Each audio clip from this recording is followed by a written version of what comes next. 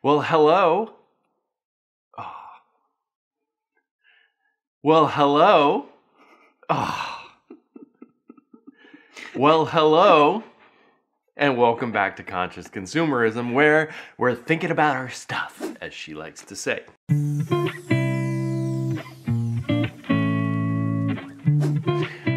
It's no surprise if you've been with us since the beginning of the year that we did a 30-day declutter game, Minimalism 30-day declutter game in January. And while we did put out a video every day and declutter 465 items in total, we thought that we would go ahead and add an additional episode, so to speak, but we're calling it a wrap-up because we want you to know what we actually think about what we did over those 30 days. In those videos, it was pretty matter of fact. Here's what we got rid of, and see you tomorrow. And that was pretty much it. So here are our thoughts on what the 30-day minimalism game, declutter game, is all about. This video is probably going to be long because you're in it. So we had 5 main takeaways from our 30-day challenge or game.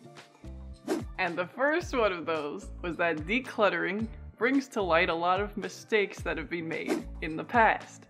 So the items that you realize you shouldn't have bought or don't need or are now decluttering can represent money that you spent and feel like you wasted, time that you spent researching before you bought, or maybe not researching before you bought and buying mistakes.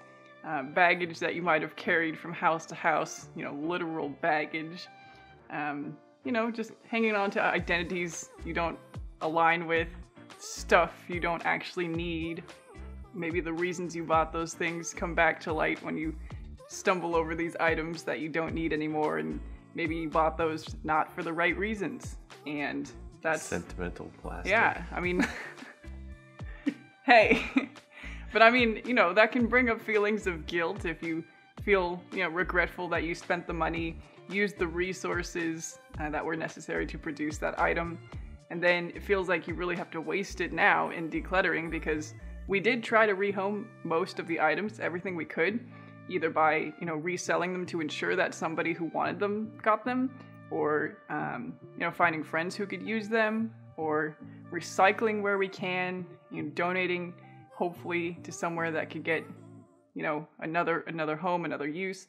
But some of the items we did just have to throw away because they were not rehomable, and that didn't feel great either. So it would have been better just not buy those items in the first place and be more conscious about bringing those into our home. And that's what we are going to try to do going forward so that we can avoid those mistakes and avoid that subsequent guilt. So yeah, that's the first main thing that we learned.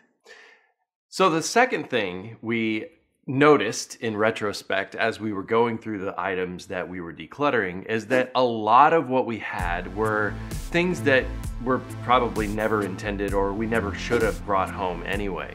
I think one of our big examples would be, Taco Bell hot sauce packets, When you ask for hot sauce at Taco Bell, they usually just give you a handful. And what we found is that we end up having a drawer full of hot sauce packets. I mean, why? We don't need that. So we've gotten in the habit of refusing those things. And, even IKEA instructions, I think the minimalists say, the best place for your junk is to leave it at the store, or refuse or reevaluate whether or not you need something within the first 30 seconds of it being in your home.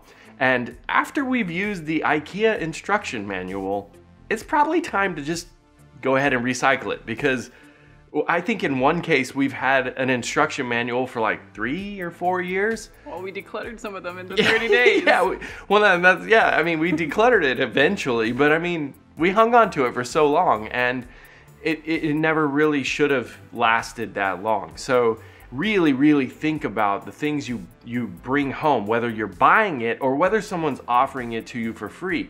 I mean, sure, it may be a free hot sauce packet.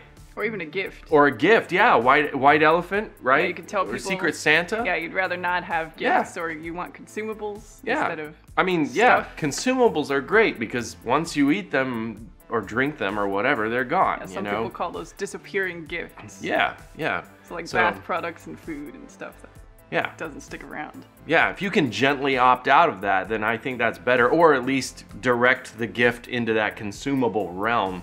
The last thing you want is someone's throwaway, like, you know, purple vase that or something that you're never going to use. Then now you have to declutter it or bless someone else later on next Christmas with it or something like that. So the third big lesson that we've learned after the 30-day minimalism game is that there are a lot of things that we don't need. And in fact, most things that you think you need are actually wants. So this slowly came to light with every new decluttering pass that we were doing. I mean, to go back into the challenge, the first few days were pretty easy, right? So it was pretty easy to come up with. 1 and 2 items, Yeah, 1, 2, 3, you know, even up to, 7 and 8. Because you kind of declutter things, you go through the bathroom and you might have 20 items and then, that takes a few days. It gets harder as you go on and you have to go back to the same areas and reevaluate, can I let go of any more stuff here even though I've already been through here and taken the obvious out? And in that reevaluation process, you do see a lot of things that you thought you needed or thought you couldn't declutter that are actually just there because you're used to them being there and not evaluating them. So one of our examples was some towels that we just had hanging over the laundry, the washing machine dryer, and we never used those, but they were just there. And when you see that, you think, okay, or when we looked at them, we thought we might use those. Those are useful items, but do we actually ever use them? No. Do I know what's in my nightstand drawer without looking at it? No. So that probably means I don't need the items that are in there. A lot of the things that you think you need are not needs.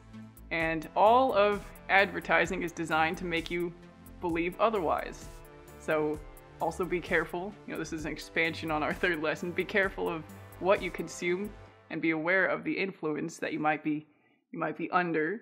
And if you think you need something that is stuff-based, you might be searching for something else. So we are actually, you could call us artists as well. Steven actually is the one who edits our videos and has that creative outlet in photography and videography. But we're actually both musicians, and we kind of live in that realm as well. And where I'm going with this is that sometimes the feelings or experiences that lead you to think you need a consumer product are actually fulfilled by artistic experiences or art or, just pursuing things of that nature. Yeah. So it doesn't have to be artistic experiences, but I do believe that's why artistic experiences are created in the first place. So this could probably be a whole topic of another video, but the bottom line here is that most needs are probably wants, and if you think you need something, maybe you're looking for something else. Yeah. And I'll leave it at that. And that brings us into point 4, where, once you start decluttering things and you narrow what you have, whether it's a want or a need, down to a few items, those items all of a sudden become more valuable because they're not mixed in with a bunch of other junk. They are, for one, you've evaluated whether or not you truly want or need this thing, and its position in the middle of the nightstand drawer is now like intentional, and it could be surrounded by complete open space, and you could focus on that. And we've talked about this, and I thought about our travel to the Louvre in Paris, and there are just galleries and galleries of fine art. But the very most important pieces, the Mona Lisa, the Venus de Milo, they're not accompanied by anything. They are on their own wall, and I think that's what makes that piece of art so special. Is like it's taken out of all of the surrounding noise so that you can focus on it, and it's like a place of honor. Yeah, and I think that's kind of what happens with your stuff is that you get your own home too. Yeah, Yeah, I mean, just think about art on the wall. I mean, even in your own home, if you have one nice piece of art in your living room, when a guest comes over, they're going to know that that piece of art is special to you. If it's cluttered with tons of pictures around it, they would never even, maybe even never notice that piece. Yeah, I mean, not to knock the gallery wall aesthetic, but you know, it is something to think about. Quality over quantity, intentionality over just consumerism for the sake of it. Yeah. The fifth point now is one that kind of connects to bigger questions about stuff in general and the ethicalities of consumerism. So the fifth thing that we were learning about and considering while doing this challenge and experiencing all the waste that it generates and all the things that we realized we didn't need in the first place is stuff even ethical? Which, okay, that's a very vague question, but we do know, and increasing information is coming to light, that it takes advantage, many industries take advantage of people, of resources, of, you know, policies that are just not things that we want to support. And so in examining all of our stuff more closely, we're opening our eyes to that side of the world as well. And this is, you know, again, where our conscious consumerism ideals come in, where we're trying to be more conscious about every aspect of what we bring into our home and making use of what we have rather than possibly buying something that somebody was not paid a fair wage to make, you know, used resources that are damaging to the environment and the planet and perhaps shortening the lifespan of the earth. The small things that we do day to day do have an impact on these practices, and that's the reality. And so that's one of the other issues that it brought to light for us, was just what goes into the stuff that we brought into our house and how we can be more conscious about minimizing the negative things in the world that happen as a result. But that is one of the things we learned, is that there's more to stuff than just the surface level of the stuff itself. So the bottom line is that having less is actually a way to feel like you have more in a lot of ways. So, you know, from our last point, more accountability for the rest of the world, knowing that you're not putting other people through negative situations just to serve your own wants.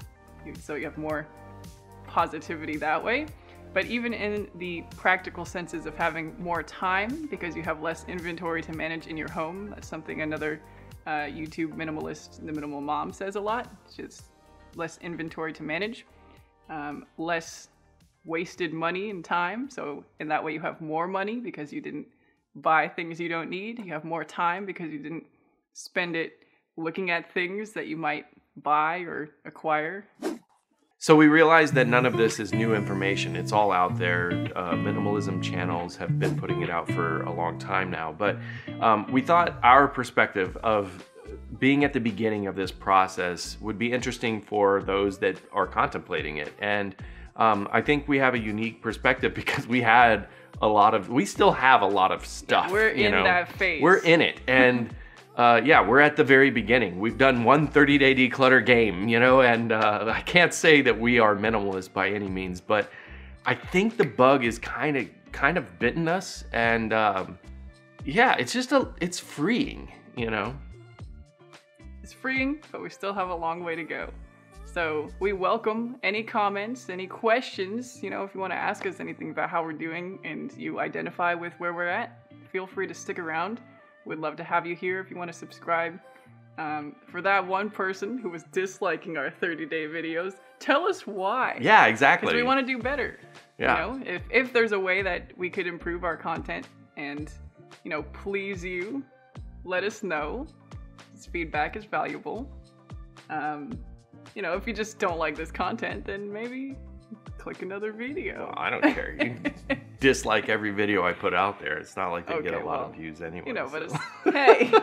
Well, you know, we're doing this for us. It's our accountability. It's, you know. I know, but, you know. Yeah. If you have a reason that you dislike it, let us know. We'll fix it. Yeah. Maybe. Try to, or unless we disagree with you. Yeah, we'll tell you that we don't like it. And anyway. Okay, let's wrap it there. Thanks for hanging out with us. Like and subscribe, and like she said, comment. Let us know how we can improve. Let us know what you might be interested in learning from us, and I think we'd be happy to answer any questions you have. We are trying to be open books and not really hold anything back through this process. So anyway, I guess we will see you later.